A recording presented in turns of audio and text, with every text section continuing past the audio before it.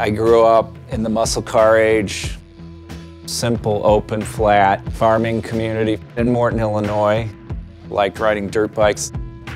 Was lucky kind of that I had that simple upbringing. Made me want to move to the city and be part of something bigger one day. I had a passion for painting and drawing as a kid and parents that fed my appetite. I wanted to do more than just paint and draw. I wanted to tell stories. Ended up going to Northern Illinois University and enrolled in design. Didn't go so well the first couple years, but after that I was able to get enough of a degree and a knowledge of design. I was very lucky to meet Robert Vogel.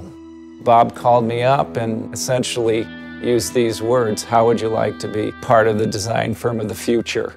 I was a 23-year-old kid, and having this real important mentor gave me a lot of confidence. He provided constant guidance and inspiration to set me on a course to be successful. Many of our early successes came through annual report design, where you could take an entire company story and bring it to life. We were working day and night back then, and the Board of Trade was a big illumination. That work set in motion this freedom for VSA to be different. A lot of companies that saw how the Board of Trade's image came to life wanted that same thing. IBM, Coca-Cola, Kodak, and that opened us up from being somewhat of a regional player to a global player. I read an article about the executive team at Harley taking the company public. Drove up to Milwaukee, showed them our portfolio. I think at the time we had like 4 things in it. Couldn't stop talking about how excited I was. We got our first assignment for Harley that day. We had like 20 folder designs. And I remember the executive of Harley looking at me and goes, "You must like what you do. I'll take that one." That set in motion, 30-year ride, I'll call it. Working with Harley, it was candy. You can look at my career in sort of 3 phases. Act 1 was becoming the best graphic designer I could be.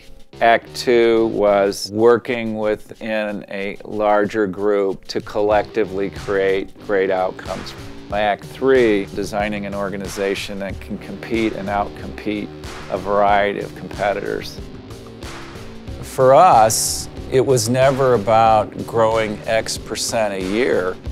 It was more or less realizing goals through hard work, through good coaching.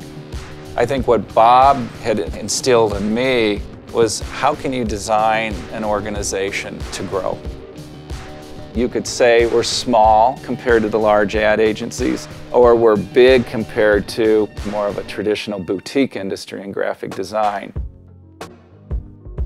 The vision in the beginning for VSA is the same vision it is today. Design as a function for change. It's exponentially bigger and more exciting for me, and as a result, I've become more enlightened.